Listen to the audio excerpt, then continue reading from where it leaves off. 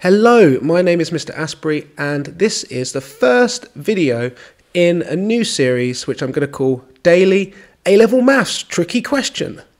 And what I will do is post every day, hopefully, a tricky maths question from A-Level Maths. Now, I will make it so that it is accessible to all four of the major boards, so EDEXCEL, AQA, OCR and OCR MEI.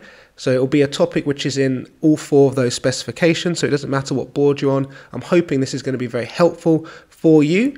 And what I suggest that you do is that you pause the video at the start and try the question yourself, and then watch for the solution, because not only will I be giving you the solution, I'm also going to give you some top tips along the way and give you an insight into how I would solve these questions in sort of exam conditions.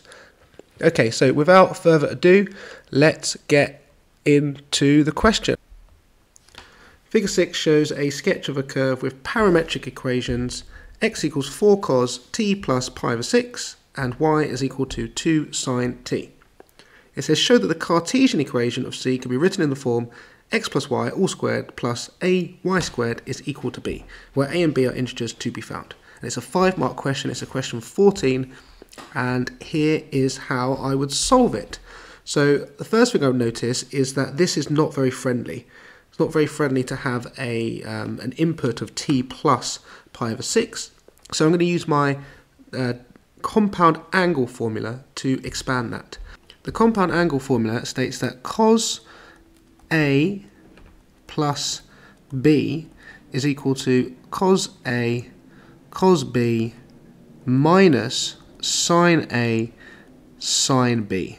And that's given in your formula booklet, and we need to apply it in this instance here. So I have that x is equal to 4 lots of, and then A is t and B is pi over 6. So I'd write cos t, cos pi over 6, minus sine t, sine pi over 6. Now these are exact values. Pi over 6 is 30, and we know what the value of cos 30 and sine 30 are. So I'd write x is equal to 4 lots of, cos of 30 is root 3 over 2, so this now becomes root 3 over 2 cos t, and sine of 30, or pi over 6, is a half, so this becomes a half sine t. Okay, I can rewrite that as multiplying 3 by 4. I'm going to get 2 root 3 cos t, and I'm going to get 4 times a half is 2. So 2 sine 2t.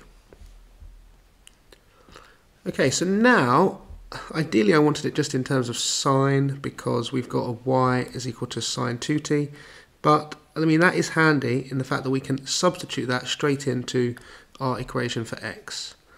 So I can now write that x is equal to 2 root 3 cos t minus a y, because 2 sine t is equal to a y. And I can bring the x's and y's to one side, and I'm left with this. Okay, now here's the tricky step. I've got one equation which has a cos t in it, and I've also got another equation which has a sine t in it. Now whenever I'm trying to convert two parametric equations into a Cartesian, and I see that one of them is a cos t and one of them is a sine t, then what I would do is I would make cos t the subject of one equation. So this would give me x plus y over 2 root 3. And I would make sine t the subject of the other equation, which will give me sine t is equal to y over 2. And then I can use our trusty old formula, cos squared plus sine squared is equivalent to 1. So I can square both sides, which will give me x plus y squared over 2 squared is 4 and root 3 squared is 3, so 4 times 3 is 12. And here I can have sine t squared is equal to y squared, and square the bottom gives me 4. Now we know, like I said before, that cos squared plus sine squared is equal to 1. So that means I can say that x plus y squared over 12 plus y squared over 4 is equal to 1. I can then multiply both sides through by 12, and this will give me x plus y squared plus, take out a factor of 4 will leave me 3, so 3y squared is equal to 12. And we have our Cartesian equation in the correct form, where a is equal to 3 and b is equal to 12. I hope you enjoyed that. I hope you found that useful. If you did, please do like the video. That would be greatly appreciated. And if you're not subscribed already, please do so. Like I said, I'm hoping to make this into a daily series. And finally, let me know in the comments how you got on with that question and what question you would like to see next. Would you like to see an easier one or a trickier one? Or is there any particular topics you'd like me to cover? Okay, and bye for now.